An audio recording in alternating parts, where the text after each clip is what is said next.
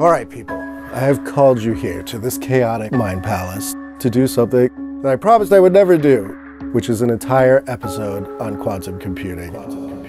It's a field that's impossible to understand and definitely impossible to explain. On the one hand, quantum computing is going to change everything: finance, science, physics, medicine. On the other hand, it's always 20 years away. People hemorrhage millions upon millions of dollars chasing this dream, and it's crazy.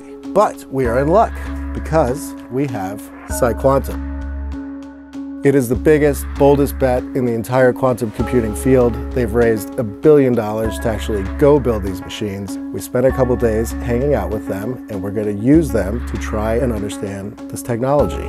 Will we succeed? Maybe so, maybe not. Pray for us. Off we go.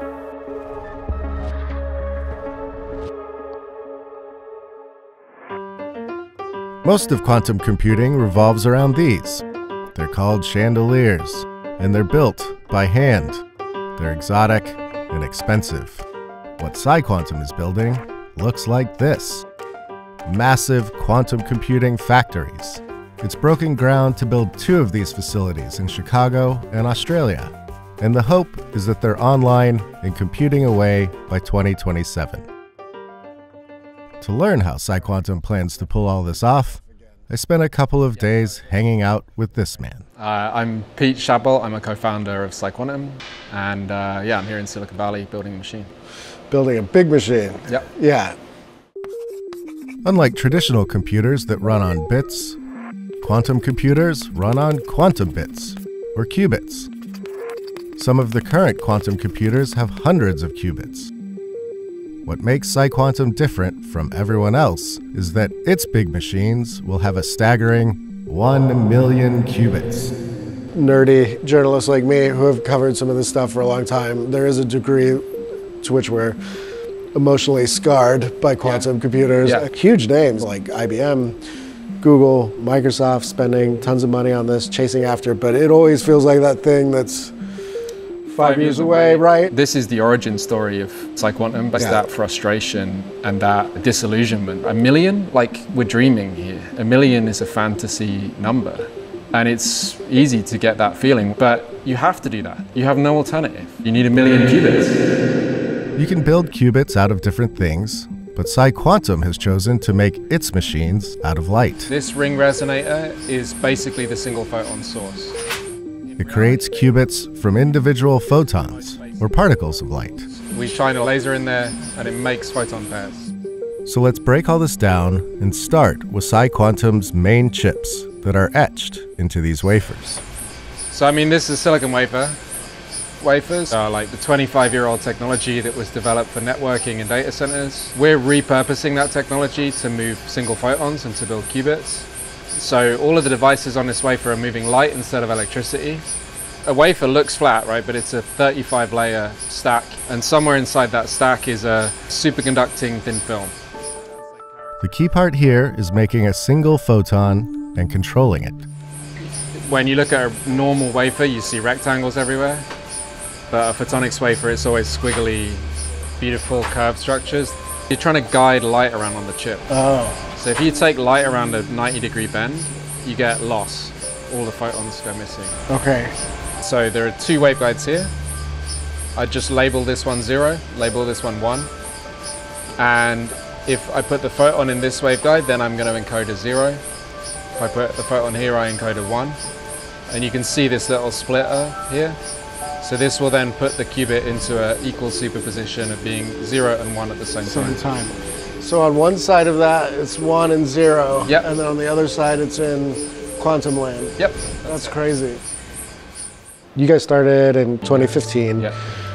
From the get-go, you made 2 large bets. One is that you can make qubits out of electrons, atoms, and photons. Yeah. As far as I know, you're the only major player that has picked photons. We're biggest private effort on photons. And all in on light. Yeah. And then the other massive bet, you guys were just like, we're going to raise hundreds of millions of dollars, and we're coming out the other side with 1 million qubits, or we're not.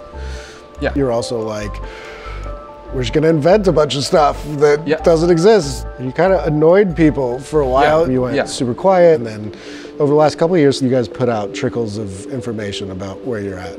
So yeah, that was provocative, let's say, to people. We didn't publish a lot of papers because we were really busy. You know, all of us have been doing this our whole adult life.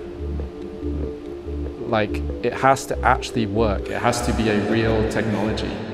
We are going to show you some more of what PsiQuantum has built in a minute, but before we do that, let's just do a few more quantum computing basics. This is an exercise that has not gone terribly well for the world. In 2019, the New York Times got a whole bunch of quantum experts together, gave them 280 characters to explain the technology. A professor of mathematics says, a quantum computer is an exotic device boosted with quantum randomness. Thank you, Greg. It was awkward, senior software engineer in Google's quantum lab. Quantum computers don't just split universes, they also merge universes. And this merge can add and subtract those other split universes. Makes total sense. It was complicated, didn't help. Everything we currently know about quantum mechanics can't fully describe how a quantum computer works. That makes sense? No, it fucking doesn't. If you ask ChatGPT, a regular computer is like flipping one light switch at a time. A quantum computer flips every possible switch combination at once, then uses interference to cancel out the wrong answers and keep the right ones. Or you could be in the lucky position of having a quantum computing expert at your disposal. Pete is intelligent and eloquent, but still, if you ask him to explain this technology to you in its most basic terms, it still sounds like this. The way I describe it at a dinner party is to start with a quote from Rolf Landauer, information theorist at IBM for a long time. Rolf Landauer said, information is physical. And all of the computers that we have ever used to date have run on the physics of 100+ years ago of Maxwell and Newton. The basic idea of quantum computing is that we are going to build a machine that uses the new physics, that uses quantum physics. And this is like you're playing a game of chess with somebody. There's some established set of rules. They introduce some new rules. Now they can run new strategies, new moves in the game, and you're going to get absolutely destroyed in that game of chess. Other people will tell you other stuff. I think it's all mostly made up and that really no one understands how this works. And you just gotta have apparently faith that quantum computers are actually a thing. PsiQuantum, of course, are true believers. And they have done a series of comically extreme things to prove out their convictions. As an example, let's first head to the Stanford Linear Accelerator, or SLAC for the nerds in the know. So SLAC is the home of the largest X-ray laser now on the planet. It is powered by cryo modules that are operating at 2 Kelvin, not too far from absolute zero. Okay. This is what this cryo plant is about. It's here that PsiQuantum has obtained a massive hunk of infrastructure in the form of a helium-based cryo plant. Cryo plants keep things very, very, very cold, and the cold is key for PsiQuantum's ability to detect the presence of single photons. So this would be the fridge. So this is the fridge, yeah. So okay. Inside here is basically just a big sheet of copper with holes in it, and we bolt as many chips as we can afford onto that cold plate. A few years ago, we sort of figured out we're going to need to run thousands of chips to get to millions of qubits. And so we need something where we can stuff a lot more chips in a fridge and where we've got orders of magnitude more cooling power. And in a real machine, we'll have on the order of 100 cabinets like these. You can see an example of what Pete's talking about with these renders of its future data centers. I'm sure this all seems quite nuts, but Psi actually doesn't need its quantum computers to be as cold as other quantum machines. It just needs the cold for one key operation. The only reason that we are cooling our system is actually to support the single photon detector. So we need to be able to detect a single particle of light with near 100% efficiency. The only devices that can do that are superconducting devices where we need to be at low temperature, which is a pain in the ass. The qubit itself that we use is a photon. You know, if you think about a laser beam and imagine trying to heat it up, it doesn't make any sense. So our qubit itself doesn't care about heat at all. It's just the detector that means that we have to resort to low temperature. And everybody else is having to go even more extreme because their actual qubits do care about the temperature. Yeah, that's right. If you have a ton of quantum computers doing quantum computing, you need a way to move the data around very efficiently. In PsiQuantum's case, it had to push forward an entire branch of networking technology in order to make a new type of optical switch. Those words make this sound easy, but producing said optical switch required something that looks like this. All of this machinery is used to deposit thin layers of a material called barium titanate onto a wafer. And in order to really feel the BTO, I had to get dressed up like this. This is my bunny suit adjuster. Only the best. Thank you. All right. Can we hug in our suits? Absolutely. So this is a tool that makes barium titanate, strongest electro-optic material known to science. Nobody was really making that before we got started, certainly at this kind of scale. It's making that on a 300mm wafer here in Silicon Valley, and then we FedEx that wafer to global foundries, and it gets integrated. And this tool is pretty weird. This is a molecular beam epitaxy process, so it's growing the material layer by layer essentially with very, very extreme kind of process control. It's got a wafer loader on the front. A lot of people told us we were insane to try and do that, but the team has just done an incredible job of making it work. And so now we've got switches, filling the lab here in Palo Alto. As it begins building out its mega quantum computing centers in Australia and Chicago, Psi will still need to refine its mad scientist grab bag of technology. And to do that, it has acquired this old semiconductor fab in Silicon Valley. I've been hard on the people making quantum computers, but they are exciting machines, and they are broadly getting better all the time.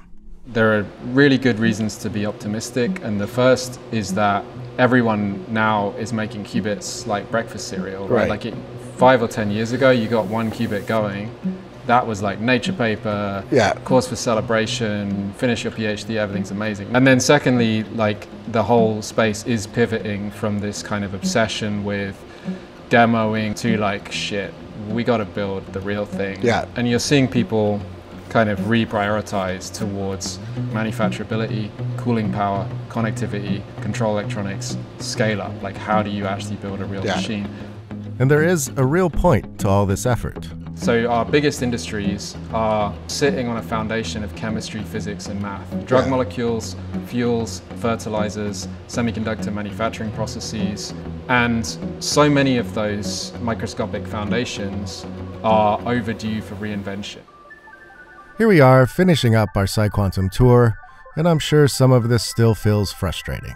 We've learned some things and had some fun, but we still don't fully understand how this world works or where it's going. PsiQuantum 2 has lots of questions that need answering. It's made very big, very bold bets. Venture capitalists and entire nations are hoping that it does actually know what it's doing. But this is the nature of these types of giant gambles that move the world forward. And also, I got to dress up like this.